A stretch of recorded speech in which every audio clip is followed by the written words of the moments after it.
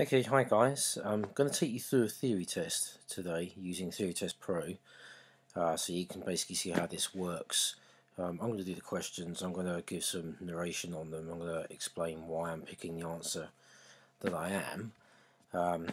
Hopefully I'll get all of the questions correct, but it has been some time since I've done a theory test, and there are some new questions in here, which I won't have come across before, so there'll be some medical ones that there might be a gap in my knowledge on that, so this is why I do the theory test myself every so often, just to stay up to date. So I'm going to hit the start practicing button. Oh, let's get that right.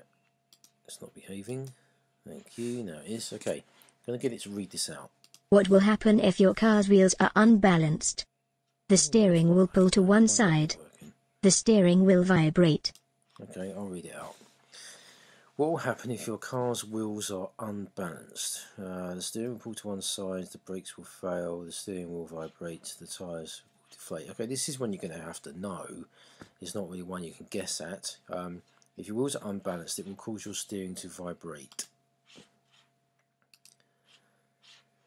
Okay, why should you switch off your rear fog lights when the fog has cleared? Okay, rear fog lights are one, possibly two, depending on what car you've got. Really bright red lights on the back of the car, bright enough to penetrate through thick fog. So when the weather's cleared, it means that they are going to be extremely bright, and they can diffuse your brake lights. They're not going to be very visible to other drivers. So looking at the answers, to allow your headlights to work, no, your headlights have to be on for your fog lights to work anyway. So fog lights will not work independently. Your dipped headlights and tail lights have to be on first before fog lights will work. To stop the engine losing power, no, they use very little power. They are just a light bulb at the end of the day. To stop draining the battery, no, if your car's in working order, then the battery will not drain whilst your car is on the move while the engine's running. So the engine powers everything once that's begun. Or to prevent dazzling drivers behind, okay, because the fog lights are very bright, in clear conditions they will dazzle the driver behind. When may you stop on a clear way? Never, in the rush hour, when it's busy, during daylight hours. Okay, a clear way means literally that it must be kept clear. We must all be kept on the move. We're not allowed to stop unless it's unavoidable, like your car's broken down or you're having some kind of serious medical episode. So never allowed to stop unless it's due to an emergency. What must you do if you come across roadworks that have a temporary speed limit displayed? Obey the speed limit, ignore the displayed limit, obey the limit but only during rush hour, use your own judgment, and limit is only advisory. Okay, there's no such thing as an advisory speed limit, so to speak. If it's on a digital display and it's displayed in a round circle is an order, so you must obey the limit.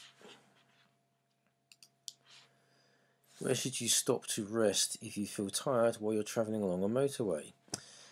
On the hard shoulder, no, that is for emergencies only again. It's a refuge area if you have a breakdown or a serious medical episode that's affecting your ability to drive. On a slip road, no, same thing again. On a slip road, they must be kept clear, so you're not allowed to stop on those. At the nearest service area on the central reservation. Okay, central reservation, definitely not. That is just a divide between your direction and the oncoming traffic. And it has a crash barrier on it, so you won't be able to stop on that anyway. So at the nearest service area, where you can stop and grab a drink or some food, or sometimes they actually have hotels, you might want to stay the night. What's the meaning of this traffic sign? Okay, it's a rectangle, so it's giving info. And basically what it's showing is two directions of traffic. The largest arrow has priority in this case. So enter two-way road, no. You have priority over vehicles coming towards you, yes.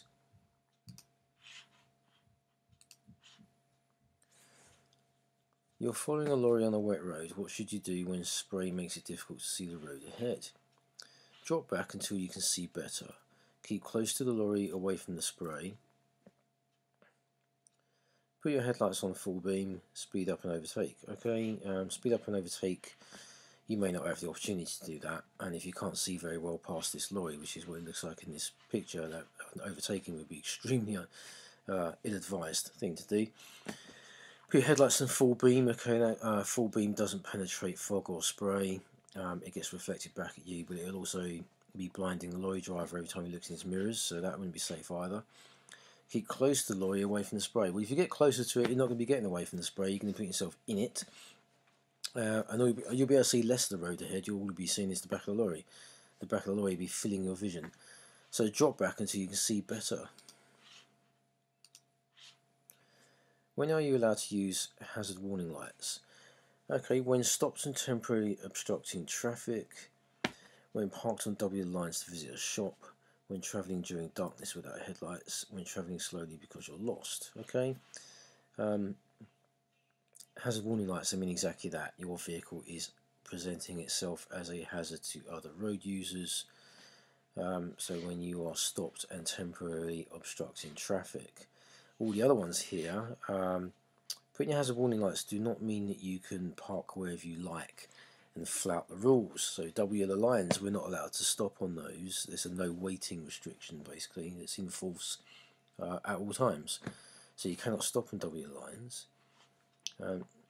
Travelling in darkness without headlights. Okay, driving in the night without your headlights, that wouldn't be very advisable because your headlights are what make you visible to everyone else. So if they're turned off, you're not going to be visible to everyone else, or if you're driving like that because they're not working, well, that would be traffic offence. Your headlights must be working. And travelling slowly because you're lost. Okay, fair enough, people do slow down if they're lost because they might be looking for a particular address or road name, but putting hazard warning lights on wouldn't really convey a clear message to whoever's following. So the first one, when stops and temporarily obstructing traffic. What does this sign mean? Okay, it's an information sign that's blue, big P in it, P for parking.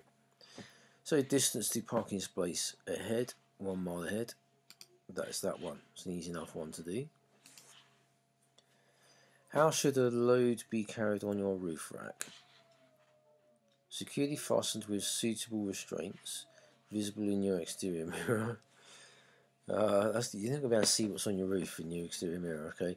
Loaded towards the rear of the vehicle, covered with plastic sheeting. Okay, securely fastened with suitable restraints. It must be held on your car properly. You service your own vehicle. How should you dispose of the old engine oil? Take it to a local authority site, tip it into a hole in the ground. Now, oil is toxic, so we don't want to be tipping it into the ground. It's a pollutant at the end of the day.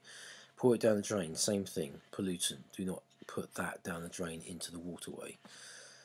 Put it in your dustbin, no, same thing. What's in your dustbin goes to landfill, so that's just going to get buried in the ground. So take it to the local authority site, so your local refuse or recycle centre.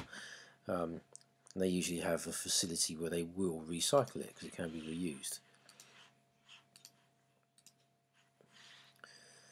What must you do when the amber light is flashing at a Pelican crossing? Okay, Pelican crossing, that's a traffic light controlled pedestrian crossing. It has a traffic light on it with a red, amber and a green, but it doesn't have a normal traffic light sequence. It'll be red, you stop. After a few seconds, red goes out, amber starts to flash. And that flashing amber traffic light has the same meaning as the flashing amber beacon on a zebra crossing, which means give way to pedestrians waiting to cross, or give way to pedestrians already on the crossing. Well, that's tricky because it could be either one. I'd say give way to pedestrians that are already on the crossing because that's the more dangerous situation for them. They're already on the road. You're parked in a busy high street. What's the safest way to turn your vehicle around so you can drive in the opposite direction? Turn around in a quiet side road. Ask someone to stop traffic. No, you can't ask people to stop traffic. Member of public doesn't have authority to stop traffic. Drive into a side road and reverse out into the main road. Okay, no, reversing out onto a busy major road is not safe because your visibility out the back of the car is reduced, so you can't do that safely. Carrying out a U-turn in the busy high street as well, because it's busy, That means anything that's going to be obstructing traffic is not going to be advisable either. So find a quiet side road, turn around in that, and then come back out. Wherever you see these red and white markers, okay, these don't come up very often. A lot of drivers probably never seen these actually in real life out on the road.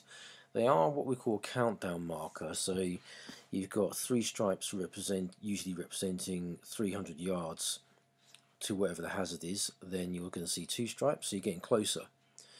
200 yards to the hazard, then 100 yards to the hazard. Red normally signifies danger, so this is a countdown to something that's going to be highly dangerous to you. So we normally see these countdown stripes in different colours, like green background, white stripe that you get on primary routes, blue background with a white stripe you get on motorways, that kind of thing. So this is about remembering the colour of this. So red signifying that you are gradually getting closer and closer and closer to an extreme hazard to you. So out of these, motorway, well, yeah, it's not an extreme hazard. Concealed speed limit sign. They never conceal speed limit signs. They're always placed in a position that's very clear to see, because logically we need to see it.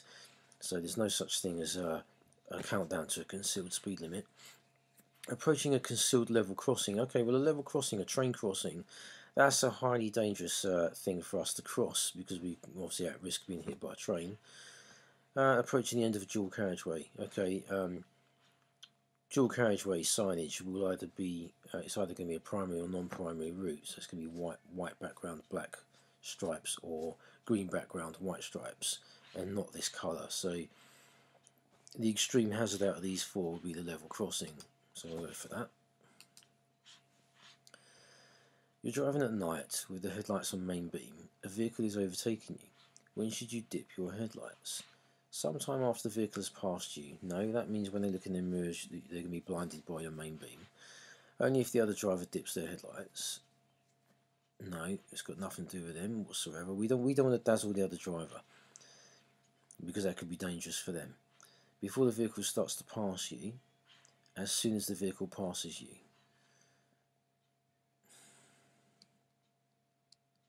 That's a tricky one. Because you need to be able to see where you're going. I would say as soon as the vehicle passes you. We don't want to dazzle him, but we don't want to turn him off too early, because then we might not be able to see where we're heading ourselves.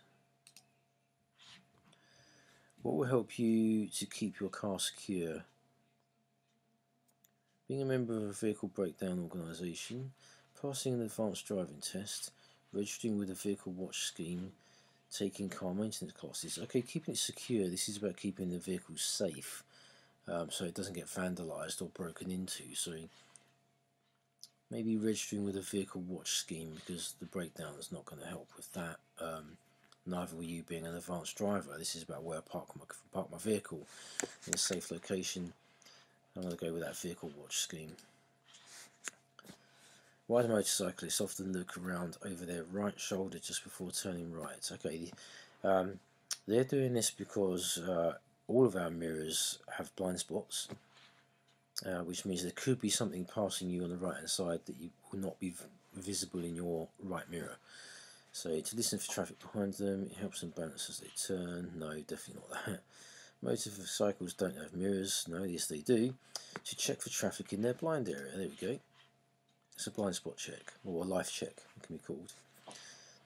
There's been a collision. A motorcyclist is lying injured and unconscious. Why should you only remove their helmet if it's essential? Okay, they're unconscious, so they're not able to tell you what kind of injuries they have, what kind of pain they might have. And there is a risk that they've got a spinal injury, so moving them could actually cause them more damage. So removing it could make any injuries worse. There we go. You're driving on the road that has a cycle lane. What does it mean if the lane is marked by a broken white line? Okay, any broken white line means this is a line that we are allowed to cross should we need to.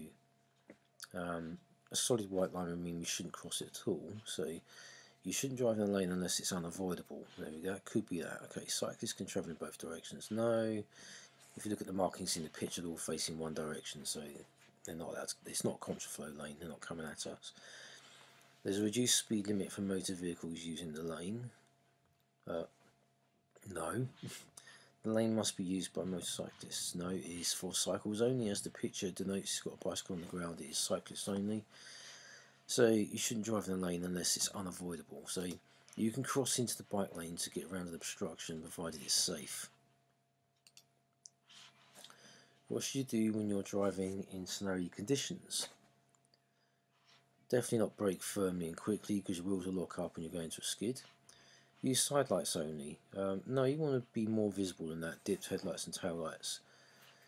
Be ready to steer sharply. Now again, that could cause your wheels to skid, so brake gently in plenty of time so your wheels have less risk of losing grip. What should you be prepared to do in this situation?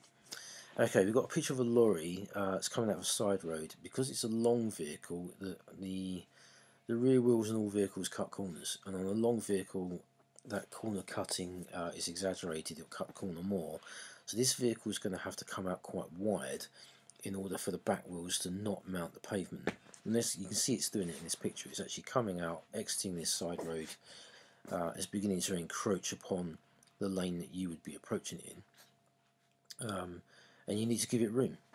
Sound in your horn and continue. Well, yeah, you can make him aware you're there, but if you continue, you're going to collide with it. So definitely not that. Report the driver to the police. No, he's not doing anything wrong. He's exiting the side road in the safest manner he can for the size of his vehicle. Slow down and give way, or squeeze through the gap. Okay, well, I wouldn't want to risk squeezing through that gap, and the further out he comes, that gap is going to reduce. So that would be highly unsafe. So slow down and give him room to complete the manoeuvre. Slow down and give way. Why should you keep well to the left as you approach a right-hand bend? Okay, looking at this little diagram here, if you imagine there's a vehicle coming the other way, you're not going to be able to see that, and he's not going to be able to see you, and we don't know what kind of vehicle it is. It could be a big vehicle. So if you keep to the far left, your line of sight is going to get longer, so to improve your view of the road, to let faster traffic from behind overtake, to overcome the effect of the road slope. We may not have one, there's nothing there suggesting it has. To be positioned safely if you skid. Okay. Definitely wouldn't overtake on a bend. That's highly dangerous, so you can rule that one out. There's nothing to suggest that you're going to skid either. There's no, this sign's got nothing to do with that. And again, to overcome the road slope, well, again, this sign doesn't tell you there's a slope in the road, whether there's any camber or what kind of camber it is. To improve your view of the road ahead is what it will do. How will you benefit from following the manufacturer's service schedule of your vehicle? Your vehicle will be cheaper to insure, your vehicle will remain reliable, your vehicle tax will be lower, your journey times will be reduced. Right, the service schedule basically means your vehicle is going to be kept in good working order. So your vehicle will be cheaper to insure, your vehicle will remain reliable. Thank you. Why are vehicle mirrors often slightly curved? Okay, they give a wider field of vision. They make it easier to judge the speed of traffic behind. They totally cover blind spots. They make the traffic behind look bigger. Okay, your mirrors are curved so that you get a wider field of vision. So it's going to be this first answer here. The drawback of that is they do not make traffic behind look bigger. They actually make traffic behind look smaller and further away. So it's the opposite of this. Your mirrors also do not cover all the blind spots, so you can rule that one out as well. And what you see in the mirror, it's not going to make it easier to judge the speed of the traffic behind either. A curved mirror basically gives you a wider field of vision.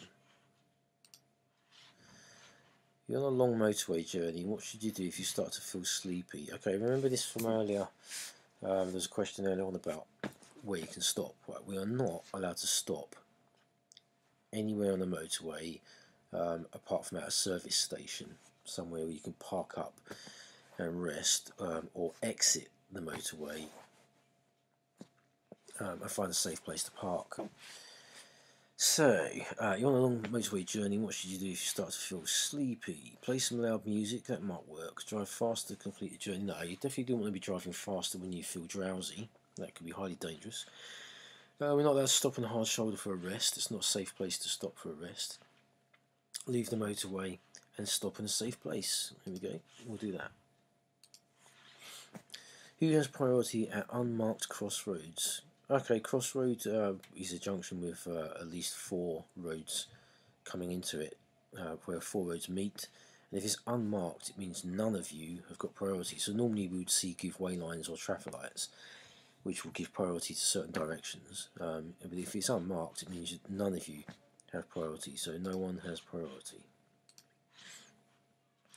What's the national speed limit for cars and motorcycles on a dual carriageway? Okay, dual carriageway, dual means 2, carriageway, old-fashioned name for road. So 2 roads. Now that means you've got a road that's broken into 2 by a central reservation. So you're separated from the oncoming traffic physically, rather than it being just a painted line separating you. It's actually a physical island or crash barrier. So because you're separated from the oncoming traffic, it's deemed safer to do 70 miles an hour. Following a collision, the person has been injured. What should be a warning sign for shock? Flushed complexion, slow pulse, warm dry skin, or rapid shallow breathing? I'm going to go with the rapid. Yeah, this is where I'm a little bit weak, because these are questions that I've not done before. But I'm going to go with the rapid shallow breathing for shock. Okay, what should you do when you park at night on a road that has a 40-mile-an-hour limit? Okay, the legal requirement in the UK is if you park on a road at night with anything on a road that has a speed limit above 30 miles an hour, so the 40, 50, 60, 70 limits, you must leave your parking lights on. Park facing the traffic, not such a good idea because there are no reflectors on the front of the vehicle. Leave dipped headlights on. You'll only be able to do that if you leave the key in the car, because they won't work without the key. So that would mean your car's unsecure, someone could get in it and drive it off. So definitely not that. Leave parking lights on. Okay, parking lights are exactly what they suggest. You park your car, you can leave these lights on, they make your car visible to everyone else. They work without the key, so you can leave them on, take the key with you, lock the vehicle, etc. Park near a street light. Okay, there may not be a street light. Not every road is lit.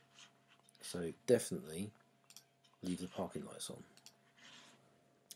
Which road users benefit from two-can crossings? Okay, there's a clue in the name of this. Two-can, meaning 2 can use it. So, car drivers and motorcyclists, no. Bus and lorry drivers, no. Cyclists and pedestrians. Tram and train drivers, okay. I said this at the beginning. 2-can is a type of pedestrian crossing, so you were looking for one that has pedestrian in the answer. So, and because 2-can, 2 types of people can use it, that will be cyclists and pedestrians. What should you do if you're driving on a motorway and you miss the exit you wanted to take?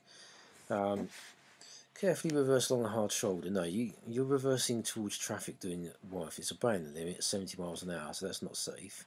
Carefully reverse in the left-hand lane, definitely not that, because it's the same thing, you're reversing into the oncoming traffic. Carry on to the next exit, or make a U-turn at the next gap in the central reservation. Okay, there are no gaps in the central reservation, so that's not possible. Carry on to the next exit. You take the next exit, you'll be able to turn around at that exit and come up the motorway the opposite direction. You're the first person to arrive at an incident where people are badly injured. You've switched on your hazard warning lights and checked all the engines are stopped. What else should you do? So you're the first person to arrive at an incident where people are badly injured. You've switched on your hazard warning lights and checked all the engines are stopped. Right, so that's good. But there are injured persons, right? Make sure that an ambulance has been called. Well, we're only doing one answer here as well. Try and get people who are injured to drink something. No, definitely not, because we don't know what their injuries are. That could be very bad. Stop other cars and ask the drivers for help. No, I don't agree with that. You have no authority to stop people. It may not be safe to stop other cars either, depending on their speed. Okay, move the people who are injured clear of their vehicles. Okay, you should never move an injured person unless there is another immediate danger to them, i.e. Where they have stopped, they're at risk of being hit again by another vehicle. So make sure that an ambulance has been called to be the first thing you do, so you know that there's some professional help on the way. Ooh, that went a bit weird. Okay.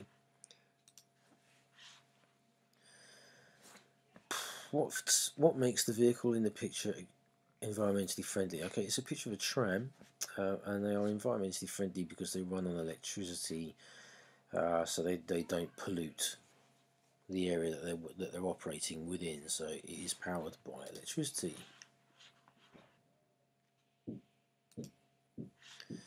How should you use the lanes on a motorway? Use the lane that has the least traffic, overtake using the lane that's clearest, keep to the left lane unless you're overtaking, stay in one lane until you reach your exit. Okay, a motorway can have 2, 3, 4, 5 lanes, however many it's got. The lane discipline is the same on every single road that we have. We drive on the left in the UK, so the left lane is the normal driving lane, and you should always keep the normal driving lane, so the leftmost lane that goes to your destination, and only use any lanes to your right to overtake or do right turn if it's not motorway. But so on the motorway, keep to the left hand lane unless you're overtaking. What colour are the reflective studs between the hard shoulder and the left hand lane on the motorway? Okay, the left hand side, these work like a traffic light essentially. Red signifying danger. So on your left, when you're driving on a road, on your left hand side, or what we call the near side, that's the edge of the road. And if you go off the edge of the road, that means you're leaving the road, and you're going into a field or crashing into a tree. You're basically leaving the road, and you don't want to leave the road. So they're going to mark the left hand lane of a motorway with a red stud. Red signifying do not go that way.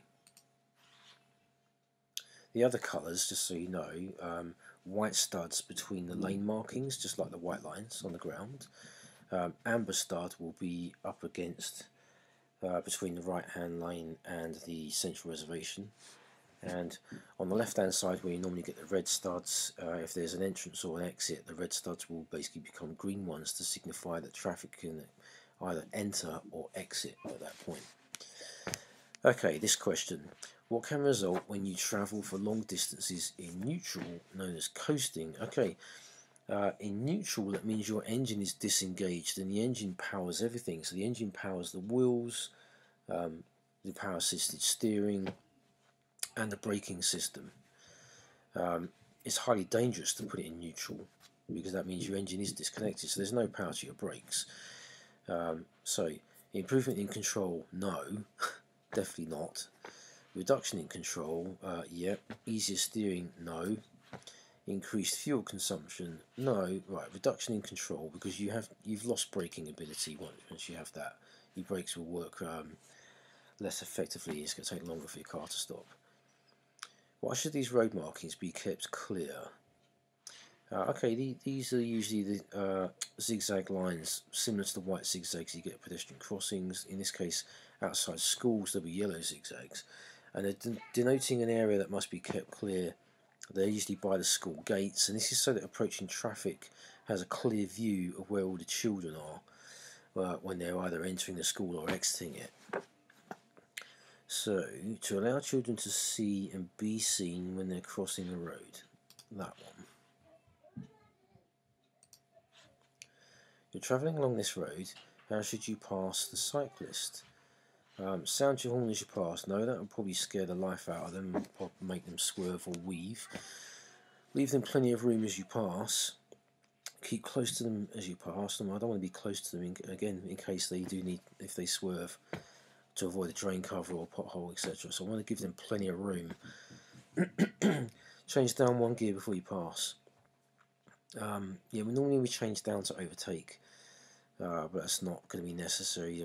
Well, probably not necessary to overtake cyclists. We don't need a huge amount of speed to get past them because they're usually travelling quite slow.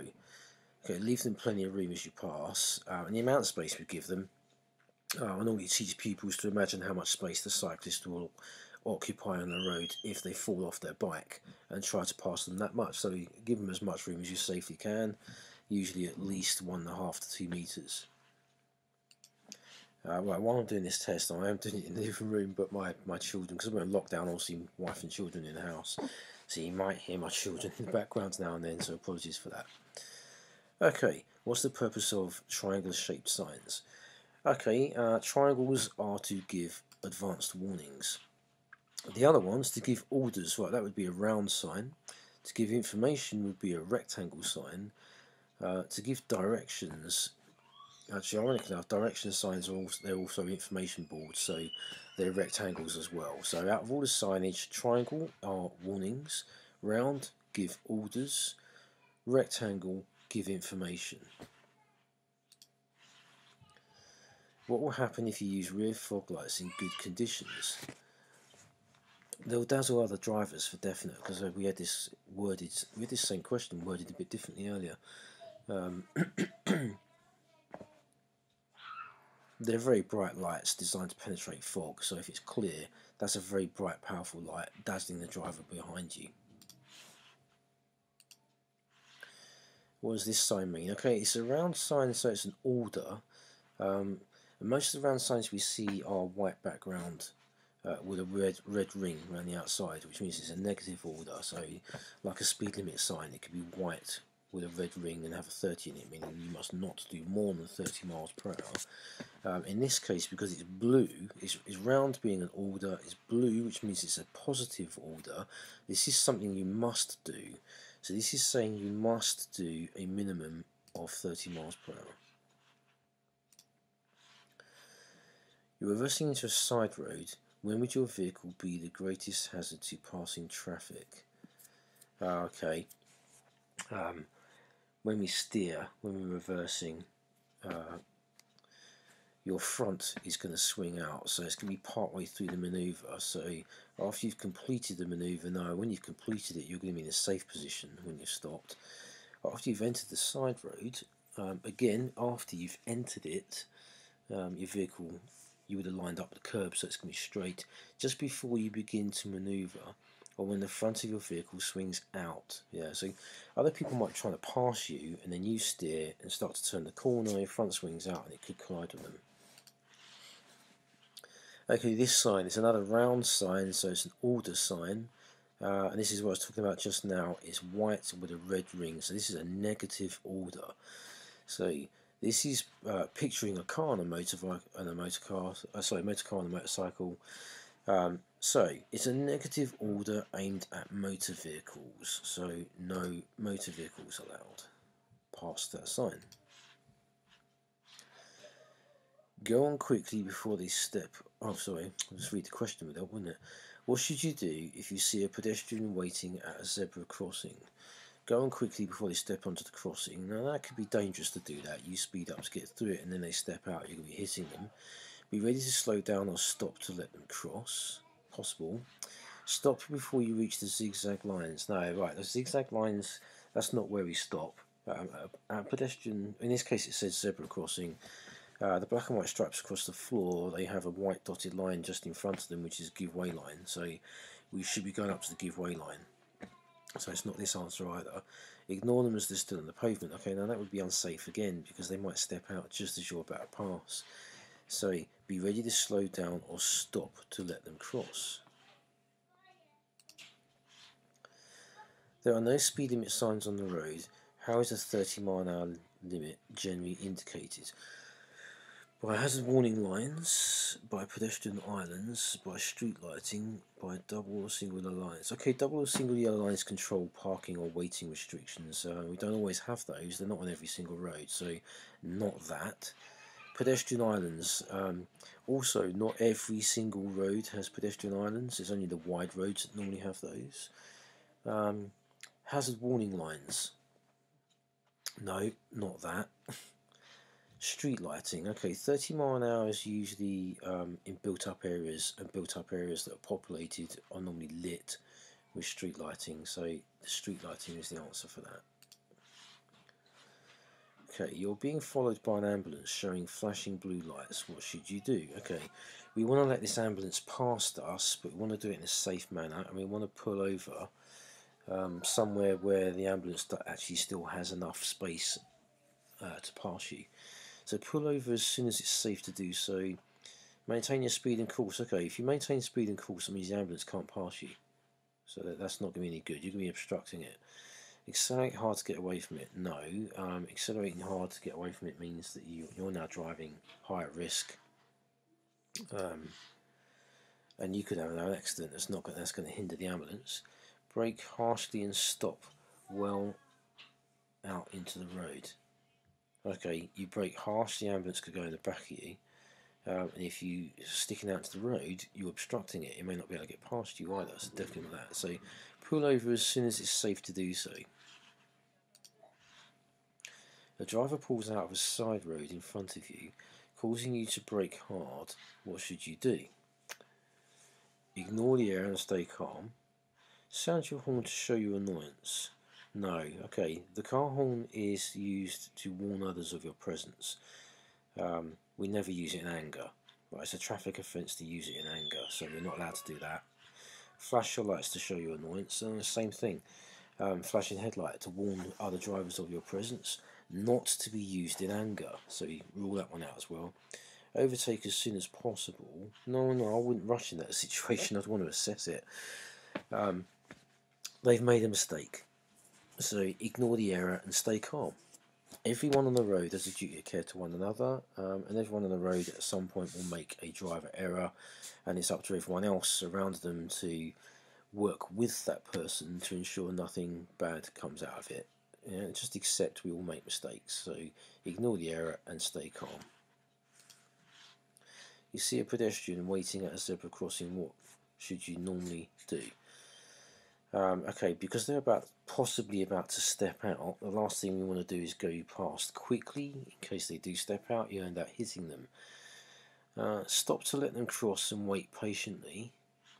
Stop before you reach the zigzag lines. Okay, again from before, the zigzag lines denote an area to be kept clear. They're not where we stop. There will be it says zebra crossing, so there's going to be a dotted white line just in front of the black and white zigzag stripes across the floor. That's where we stop. So you can ignore this question and this answer as well. Ignore them as they're still on the pavement. No, again, we can't ignore them because they might be about to step out. So stop to let them cross and wait for them to finish before you drive on.